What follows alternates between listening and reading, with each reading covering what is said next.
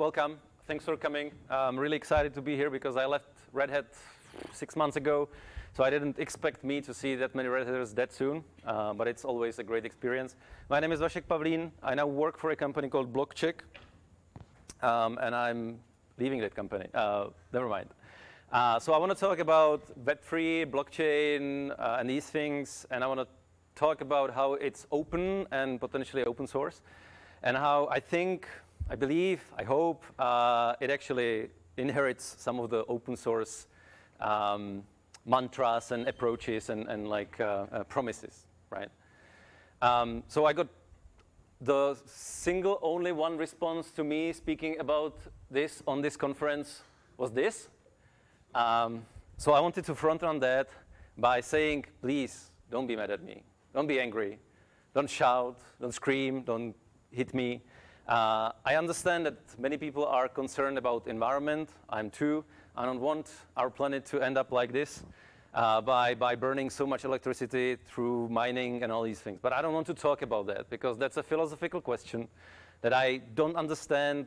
I am not an environmental expert, and I'm not developing proof-of-work blockchains or anything like that. I develop applications on top of blockchain, and I try to use less resource-demanding blockchains as much as possible. So I wanted to show you something nice. So whenever you get mad at me, please think about this little kitten. Imagine it. Imagine how you rub its fur and how it calms you down. And don't be mad, please.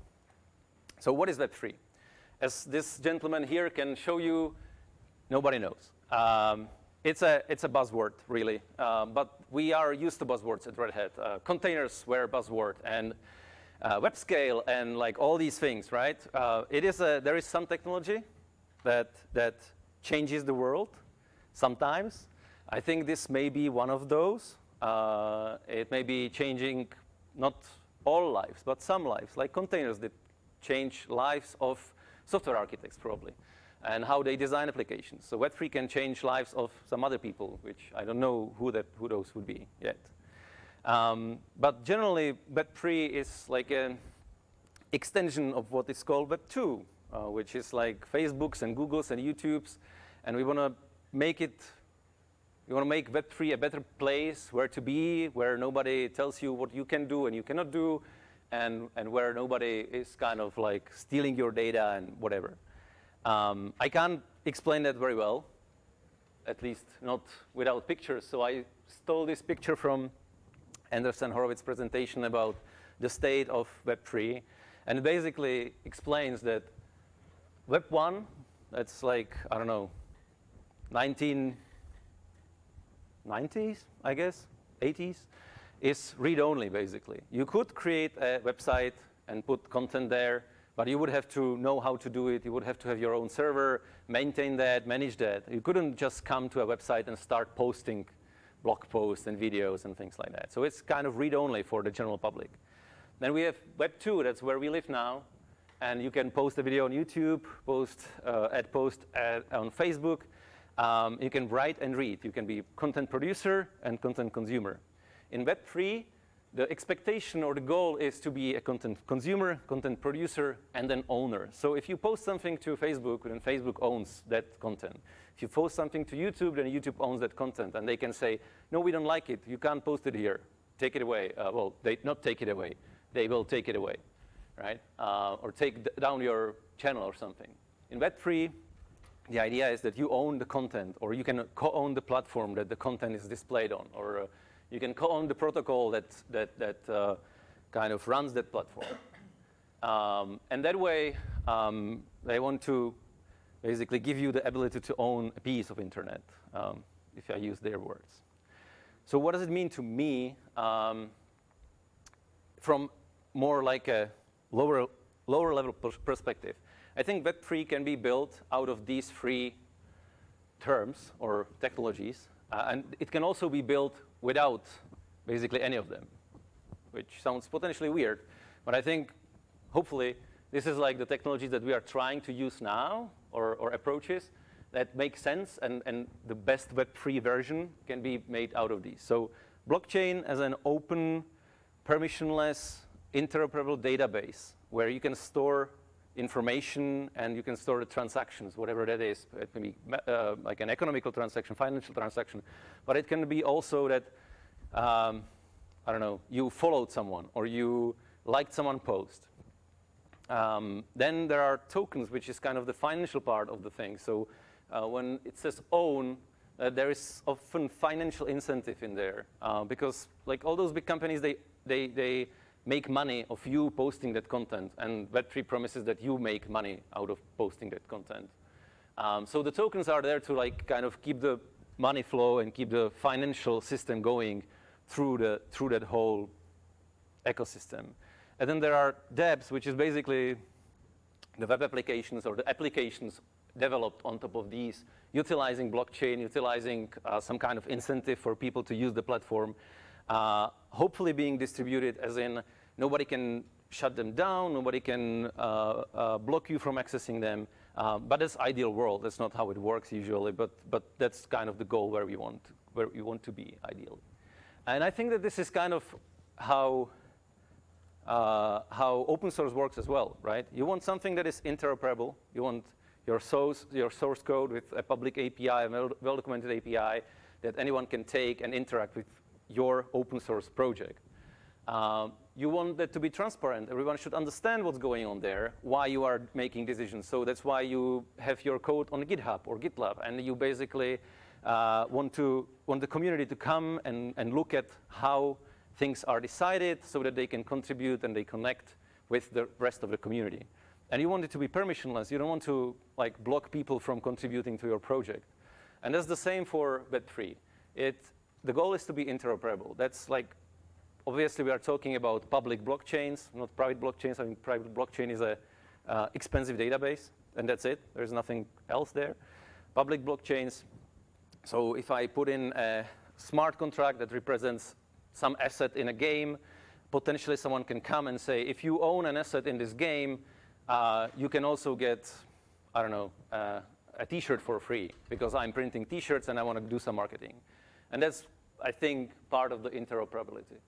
The transparency, if I interact with Jakub here and I send him the money that he paid for my coffee, everyone can see that, right? Because it's transparent. And that's the same for if someone does something bad. So I've explained a couple examples of where blockchain actually makes sense during the day. So I'm going to say it here as well. One example is that Polygon, which is one of the big blockchain networks, they worked with an Indian government where there was an issue that if someone reported a crime, let's say some woman was raped or something, and they reported the crime, and the issue with police was not that the crime didn't get solved, but that the crime disappeared. Like the report disappeared and never happened. So government went to the Polygon project and said, implement something that solves this. And they did a blockchain project where now if you report a crime, it goes on top of that blockchain and it's there forever. And if someone removes it, which potentially is still possible, at least there is a record that someone put it in and someone removed it. And then you have kind of the foe in the story who is doing that. So that's the transparency. And then permissionless. As I said, if you have an open source community, you don't want, like we have all these code of conducts and like be welcoming and then try to get diverse people. And part of that is permissionless. Like if you have a group of people that you say, no, you can't contribute to my project because I don't like you, that doesn't work, right? And that's what we want from web3 and blockchain perspective. We want anyone to be able to interact with the applications without some authority saying, no, you can't.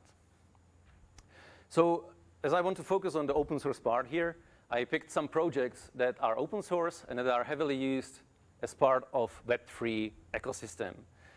So I split it into front-end, back-end, and the actual blockchain part, just for you to have some reference of like, if I have no clue how to join this Web3 movement and be successful in something new and exciting and hyped up because containers are boring now.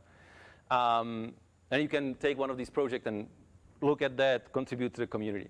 So from front-end perspective, very well-known framework for developing front-end is React, and it's heavily used to develop kind of blockchain-based applications where you interact with blockchain directly from the front end. So there is not much to talk about there. Then there is ethers.js, which is the library that wraps the calls to blockchain to smart contracts and allows you to call it from the front end easily and simply and manage wallets and things like that. So it's very useful to understand.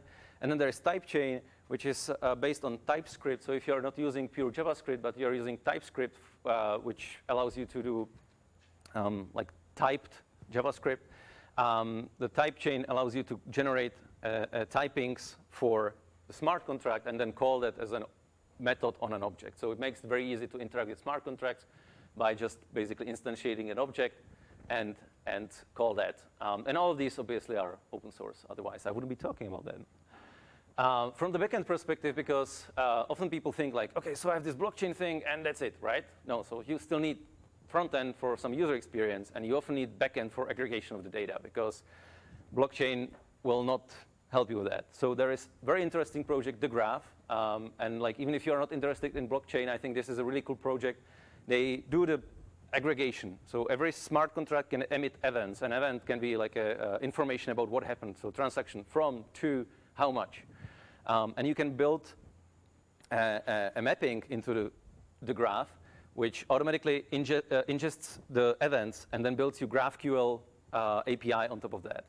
And then you can easily query that instead of calling the blockchain directly. So you can potentially take any blockchain-based project and build the graph for it on your own, and then do an aggregation layer on top of that and make something useful for the project. IPFS, Interplanetary File System, I've heard about it at Red Hat before I left Red Hat and before I actually did something with blockchain, because it's an interesting project which tries to solve permanent storage, distributed permanent storage. So basically, you upload something to some IPFS nodes. Those objects have unique identifier, like in S3, in AWS S3 basically, unique hash. And then as you access it, it gets copied over in the network. And the network, anyone can join it. It's, again, permissionless. And you can basically get access. The more it's used, the more copies, the quicker access to the data. And it's like essentially... Pied Piper. And essentially, it is basically, hopefully, it is permanent there, never going to get deleted. And then Go Ethereum, that's basically the most popular client for Ethereum. And I think it's cool because it's Golang, and I really like Golang, and I know a lot of people at Red Hat do too. That's why I put it in there. It's a very nice way to interact with blockchain on backend if you need to build something on top of your smart contracts. And then for the blockchain development, again, for the smart contracts, Hardhat is a nice tool to wrap your development with tests and deployment scripts and automation and things like that. It's a suite of utilities and extensions to make it easier.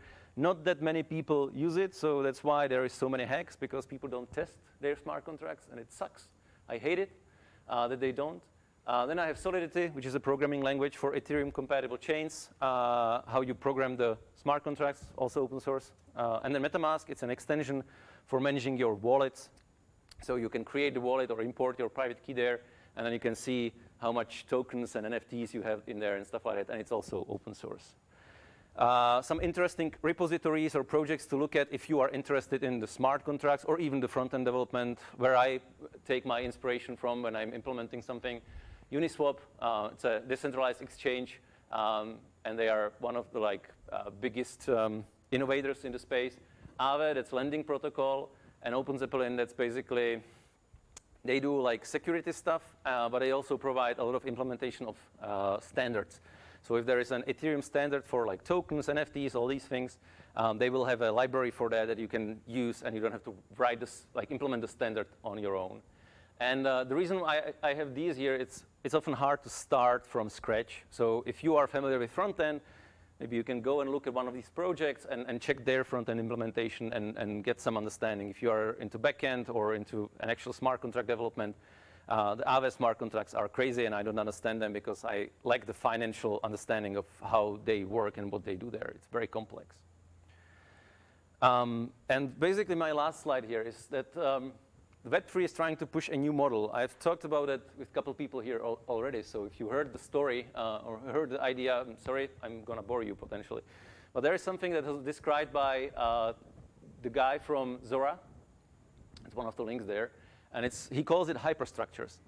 Up until now, anything we've built as a software, we have to maintain and we have to improve upon, right? We have to maintain it, we have to make sure it's running, we have to make sure there is infrastructure for it, we have to pay bills to AWS or some other provider.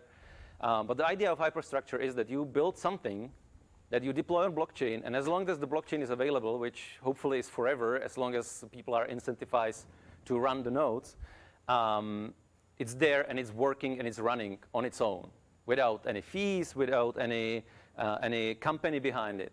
And I think it makes a lot of sense because I take blockchain as infrastructure. So if you're building something on top of OpenShift, then OpenShift is your blockchain.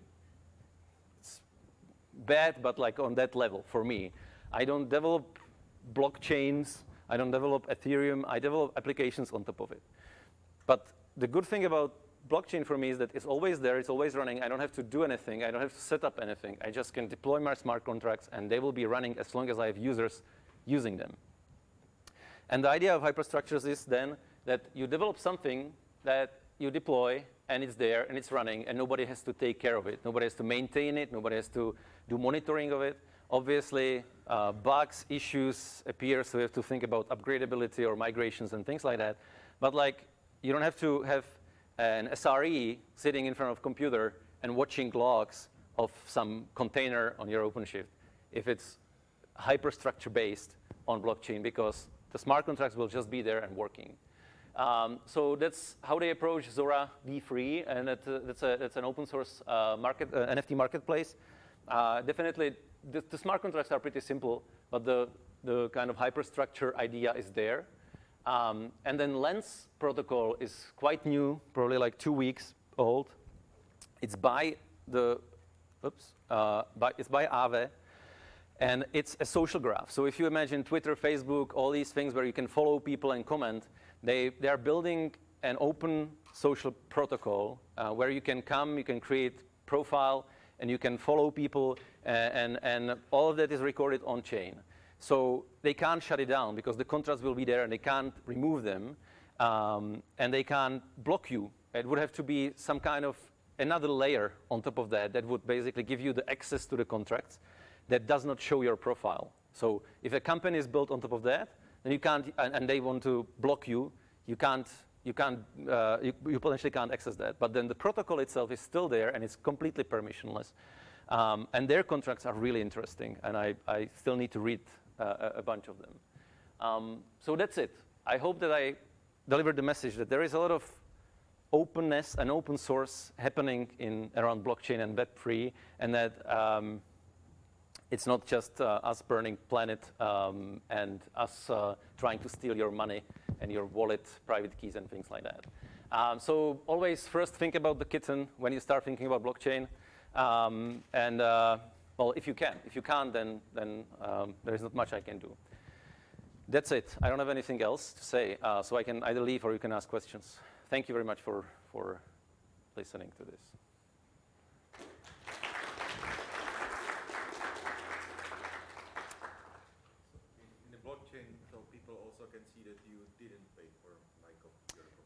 Yes, if they know my wallet address, they can check, and your wallet address, they can check that there was no transaction where I paid for your coffee. So yes, you can find people that check this and then beat me up, yes. But I'll pay for your coffee. Any more questions? Okay, now I'll take even the angry questions. Okay, I'm not sure if I understand it correctly about the hyperstructures.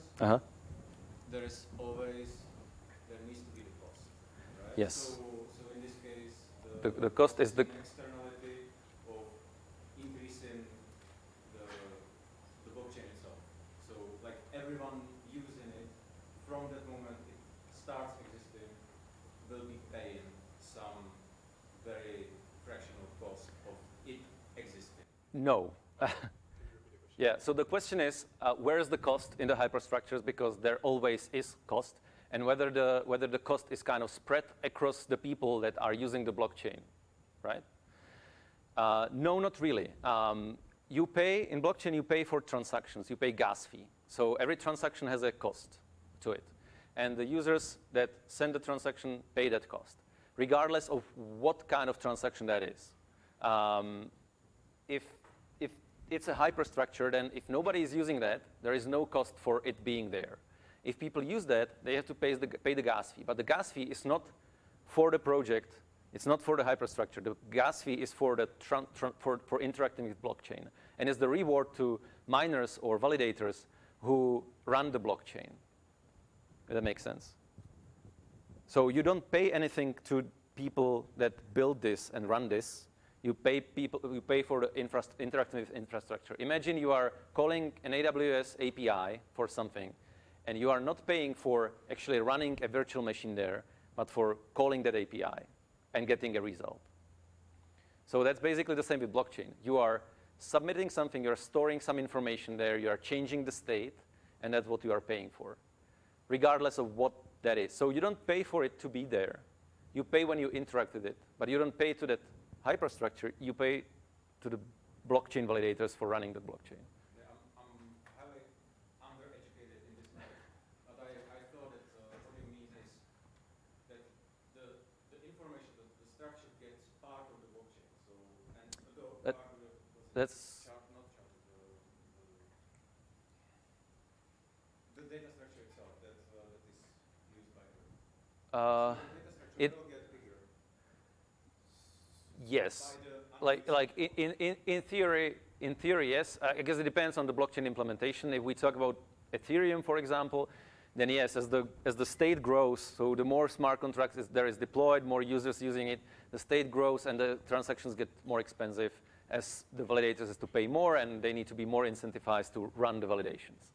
So potentially yes, but it's not. I don't think that it's like a straight line there, like with current model where you pay for a service. You pay for something. So yes, if every person on the planet decides to deploy some smart contracts on the blockchain, the state grows, and the cost will be higher, depending on the blockchain, because there are blockchains which basically shard things and like take the unused part, they just like throw it away, and if someone wants it, they pull it from like a backend database, if I may say that. And that kind of like workarounds this issue a bit, but it depends on like, there are different implementations, so it really depends on the implementation. But the kind of the premise of this is that you are not specifically paying for that one thing. It just generally like grows, and as it grows, yes, there is potentially higher cost. But that also depends on other factors like the configuration of the blockchain, block time, and like throughput and things like that. So it can be tweaked. If like the state grows too much, then there are tweaks that you can do to like lower the cost, and that way basically eliminating this, like everyone pays for your smart contracts being deployed, although not used. Yeah. Remove some unused crimes. Things like that. Or solved crimes. Yeah.